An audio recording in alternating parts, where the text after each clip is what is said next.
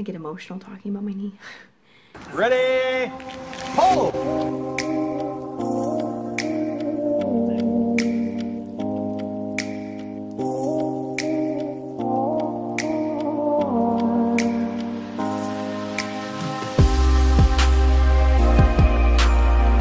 What's up, Fit Fam? Welcome back to my channel. I'm super excited to have you because today we're gonna do something special. We're gonna talk about my knee. If you are new to my channel, go ahead and take a look at my other videos, see if you'd like them. Go ahead and subscribe if you'd like to. I would love to have you stick around. If you're a returning subscriber, welcome, welcome. I have had a lot of interest in my ACL reconstruction, repair, kind of just like the ins and outs. And I have had 2 ACL reconstructions. So depending on how much I decide to talk, I might just make this into 2 separate videos. I might do surgery number 1 in one video, surgery number 2 in the other, and then that way we can kind of separate them because they are so very, very different. So just to kind of start off, let me just give you a little bit of background, and then I can kind of give you the scary, not so much fun information. And I will try and insert as many pictures and things as I can. A lot of this stuff is on my Instagram, and so I will attach my handle down below. It is just pancakes and weights on Insta. When I remade my channel, I deleted all of my previous videos that I have been making for years. I didn't really have all that many, but it did have a lot of my recovery from my first surgery on there, and I didn't want a constant reminder of all of that stuff. And so if you were a subscriber before and you saw that stuff, at least you kind of have an idea as to how it felt in that moment.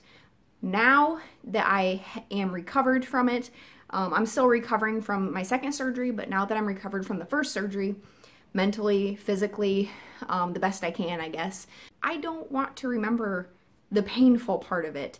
I can kind of remember, it's like one of those pains that you forget. It's kind of like getting a tattoo. It hurts when it's happening and when it's healing, and it's a little sore, you know, and it's not something that I want to remember vividly. And when I watched those videos, it just brought back a lot of painful memories, you know, not the good kind.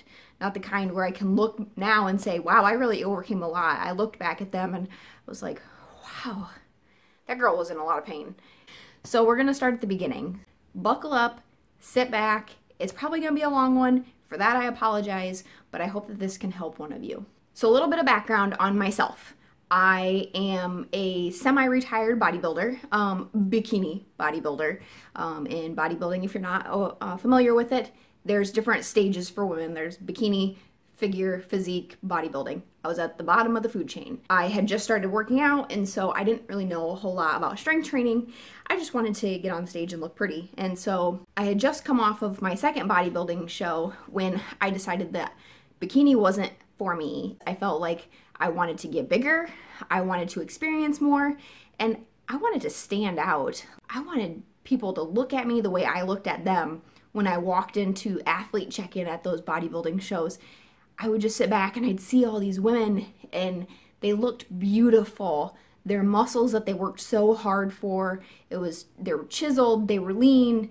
It was awesome to see firsthand, you know. Yeah, it's awesome to see them on stage, but when you see them back behind stage, that's cool. Like it's definitely an experience that, I don't know if everybody should experience it or not, but if you've been there, you know what I'm talking about. Being at the bottom of the food chain from bikini, and I saw all these awesome women, I wanted to be one of them. I got done with my second bodybuilding show and I was like, I'm gonna take a nice long off season. I'm going to do some research and find something that works for me in my off season. At the time, I was completely self-taught. I taught myself nutrition, I taught myself posing, I taught myself how to lift weights. And so I did it all.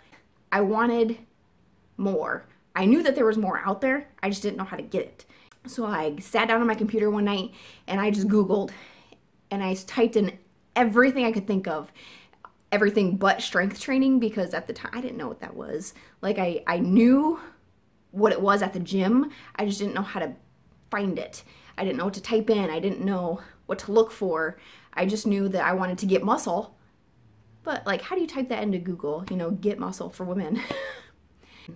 It probably took me a month and a half of really searching, you know, deep down. Like I looked at karate, I looked at different forms of bodybuilding, I looked at CrossFit, I looked at pole dancing classes. I legit searched everything, and then in my area, because I am born and raised Iowa girl, in my area it was extremely hard to find those things. They just weren't available unless you wanted to drive really far. I found a gym and they had something called strongman. I didn't know what it was. I didn't know what it entailed, but they had like some pictures and stuff, and I Googled a little bit more in depth, and it looked really cool. It looked like something I definitely could not do because it just was a lot of weight. I contacted the gym, and they actually told me that they train more power lifters, and if I wanted more strongman type training, they recommended me to the next gym, which was actually probably about 20 minutes closer to my house, which wasn't really a big difference because it was still an hour drive. And so I contacted the gym, no response. Contacted the gym again, no response.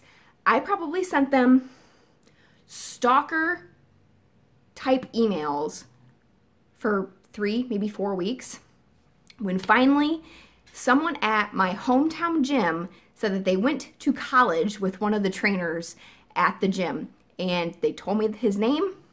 I stalked him and I got a hold of him finally, and he told me when to come in. I went in. It was awesome. Oh man, it was awesome. The equipment, the people, the environment was something I had to be a part of, and I was like, this is it for me. This is what I need. I will get huge here.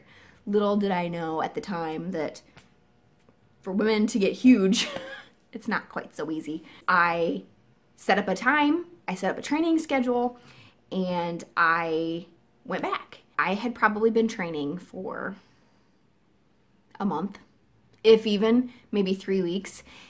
We were running a keg, and I will try and find a clip of it and I'll insert it. So what running a keg is it's legit a beer keg that's been emptied. They refill it with sand or water or gravel, whatever heavy substance. They plug it and then that's what it is. It's a legit keg. My coach at the time told me to grab the 135 keg and run it just, you know, from the end of the building to the other end. And I did, to grab the 175 keg. So it's 175 pounds. At the time, I was maybe 125 pounds. I did it. I grabbed the keg. I ran it to the end. And when you set the keg down, you set it on its end. So you're not setting it down on like the circular part. You're setting it down on either its top or its bottom or whatever. I dropped it just like any other time. And I dropped it on my right foot. I immediately pulled my foot out from underneath the keg, and it had wobbled because the flat side is down here, and so it was sitting kind of at an angle. When I pulled my foot out, it rocked, and it rocked into my left knee. At the time, it hurt bad. Like, it kind of just felt like if you've ever jumped off something and misjudged the distance, it just kind of felt like you jammed it. You know, it didn't pop, it didn't crack, it didn't do any of that. It just felt like I had jammed it, and that was it. I went home a little bit later, and I remember driving home, I was like, man, my knee, it hurts. A month, 2 months go by, and man, my knee really hurt. It didn't hurt all the time. It just hurt when I did certain things. It was painful to run on it. It stung, it burned, it would pop and crack and just make old age noises. I'm 31 now, but at the time I might have just turned 29. So it was just, one of those things you're like, man, I'm getting old. Little did I know that that wasn't the case at all, but I went to the doctor. I had to do an x-ray first, and Then after that, they sent me to get an MRI. The MRI came back, and I was actually misdiagnosed by the doctor's assistant. I don't know if it was the surgeon that had originally diagnosed it or if maybe she did. I'm not entirely sure, but all I know is the very first time I went in, I got a lot of mixed messages. She told me that my ACL might be torn. She's not sure, but it's kind of looking more like a ganglion cyst. And if you don't know what that is, it's basically a pocket of fluid underneath the skin. It can be in joints. It can be just right underneath your skin so you could see it if it was like on your hand or something, but mine was in the joint. And at the time, I pretty much just blacked out what she was saying. I just stopped listening because I was just done, I guess. I heard not necessarily what I wanted to hear, but I heard enough to begin to break my heart. And that sounds silly, but if you're an athlete and something substantial happens to you that could potentially take you out forever, for a season, for anything, it's like this slow process that I just picture my heart melting and then it's just in a pile on the floor and then I have to like mop it up. I just was done listening, and somehow I ended up going back to the doctor. I ended up seeing my actual surgeon. That was when he told me that it was actually, in fact, an ACL tear. It was like 95% torn. I didn't have all the symptoms of normal ACL tear.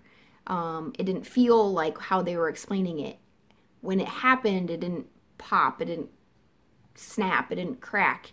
It just felt like I jammed it. And so my surgeon said that I could wait a while. I could see how it goes. If it is a partial tear, that maybe it'll heal on its own. Maybe a little bit my meniscus might be involved. Maybe it wasn't.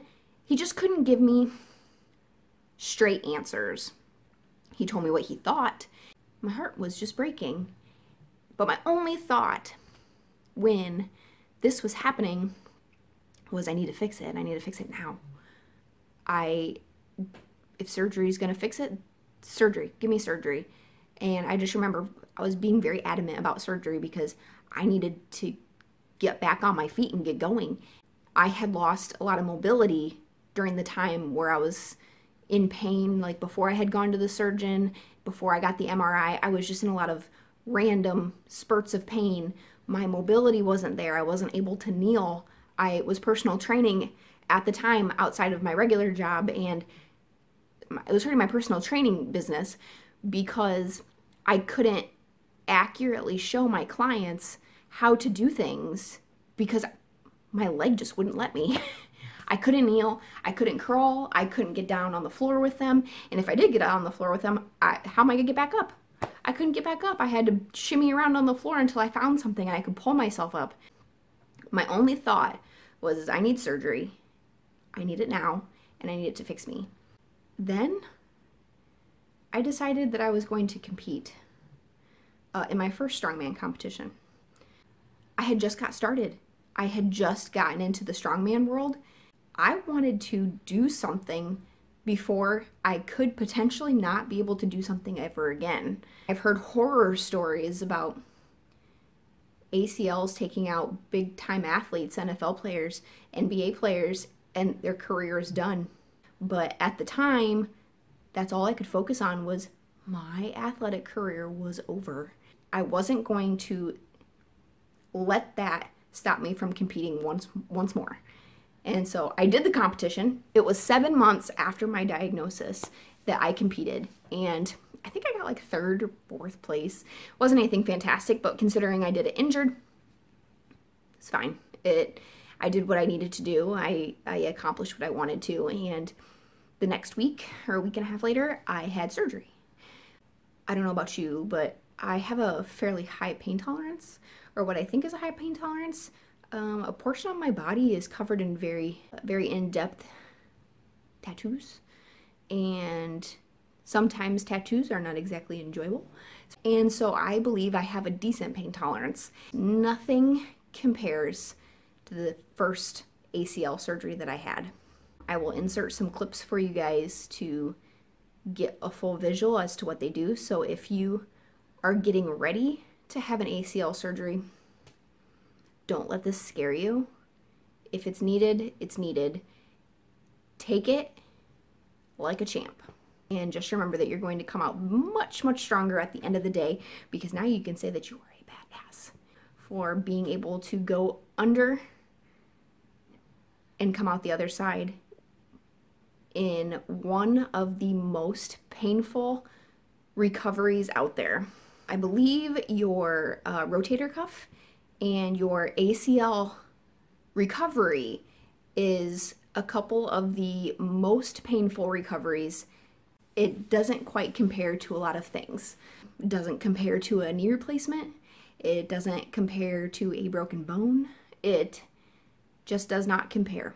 And I've heard also other people say that it was a piece of cake. I think maybe age might play a part in that, your ability to tolerate the pain. Also, if you're physically active or not. I think I could tolerate the pain a lot better than if I was like 80. I did not handle it well. I will tell you that much. When I woke up from surgery, they just make sure that you can eat, hold down the food, and that you're able to stand up. I was in the, it was an outpatient procedure. I was in and out after my surgery, probably like 6 hours or so after I'd woke up.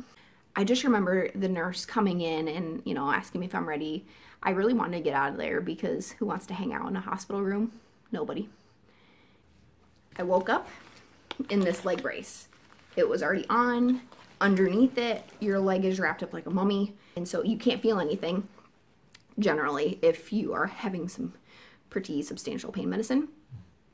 I do, however, recommend getting a pain block. I got the option to get a pain block, and I am very, very glad that I did, because it did kind of hold off the pain until a little bit later that afternoon. But when it did hit, it hit hard. Just a little FYI. The pain block is, they put it in your groin, and basically it just numbs from your groin down to your foot. That way it just, so it's not such a shock to your system when you do wake up.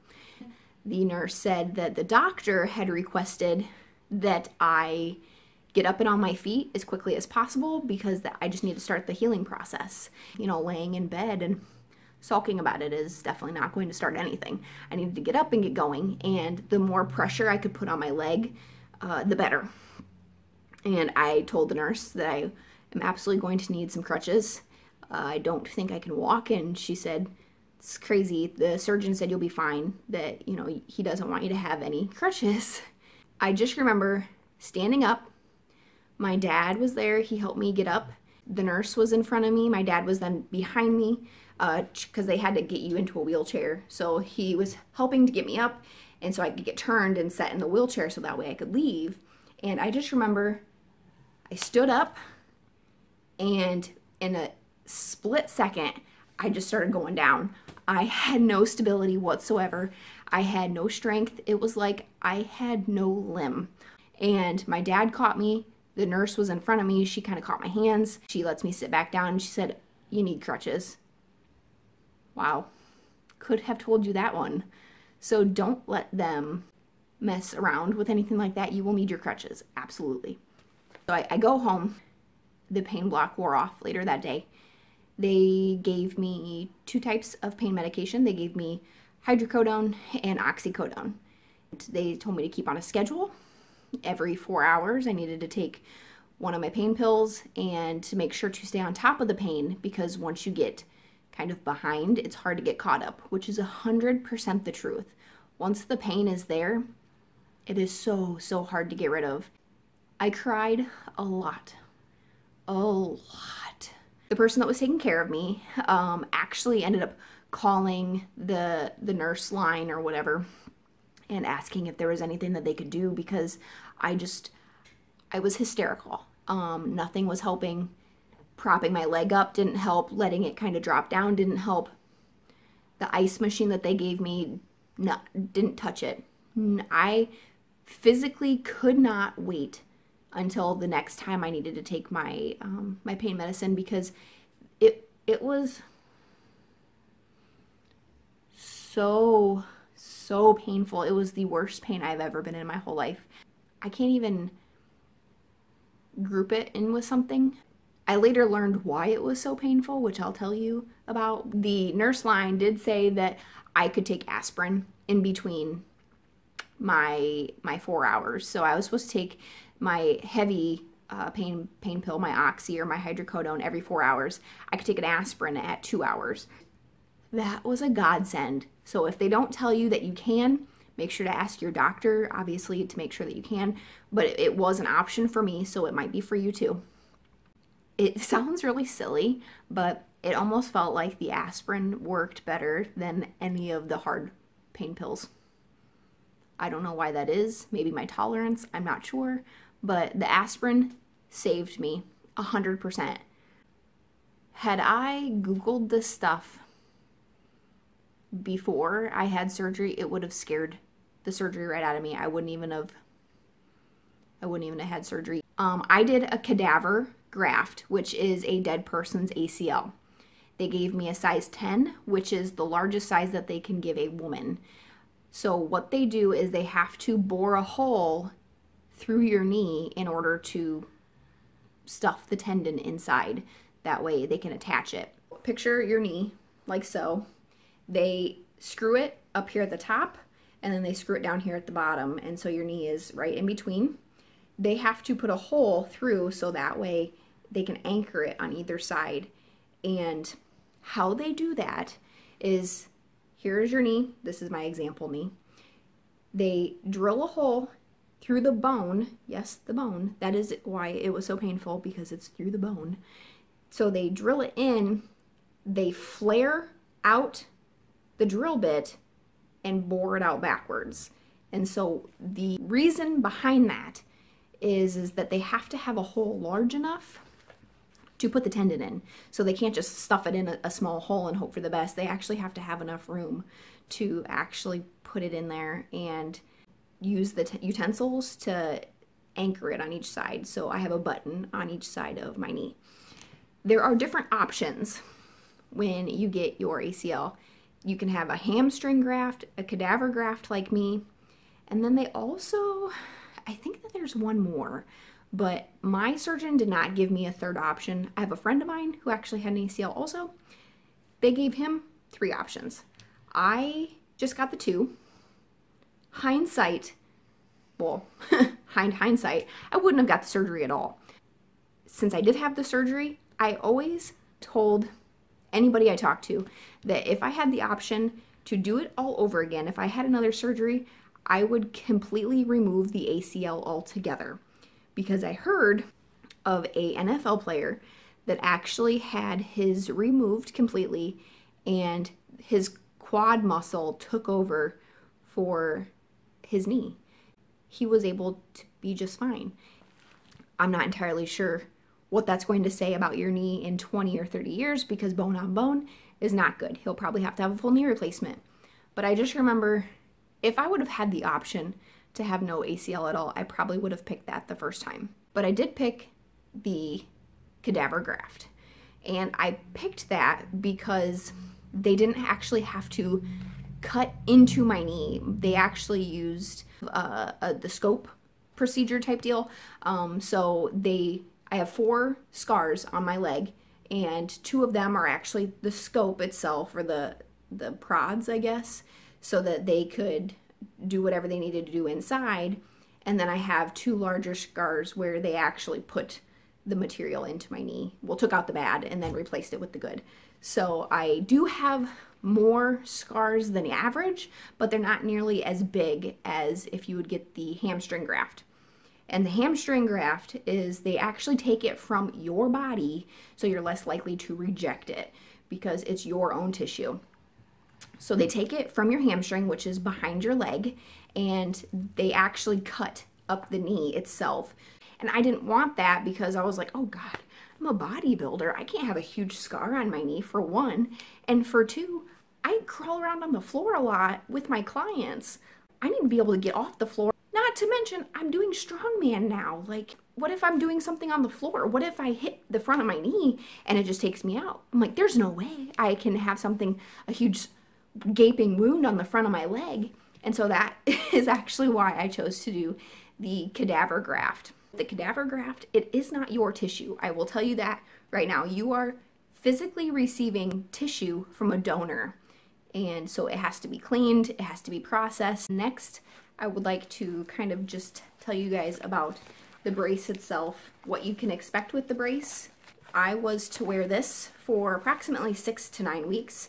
It does lock, so you see this little lever right here, and so it's locked, so you can't bend it at all. And then it, and then it flips back shut. That way you can adjust it. You can see this lever right here. This adjusts, that this is for your physical therapist or your doctor to adjust, that this is going to decide how much of a bend you can put in your leg at all. Do you have any idea how hard it is to relearn how to walk when you're 30 years old? I've been walking for almost 30 years and suddenly I can't. It's not that my mind doesn't know how, it's that my body won't let me. It's not going to come easy either. So please just let your doctor or your physical therapist do this. You don't want to give yourself too much slack and then end up hurting yourself when your knee is not ready. Your knee will tell you when you're ready. Trust me on that. You lay your leg inside here.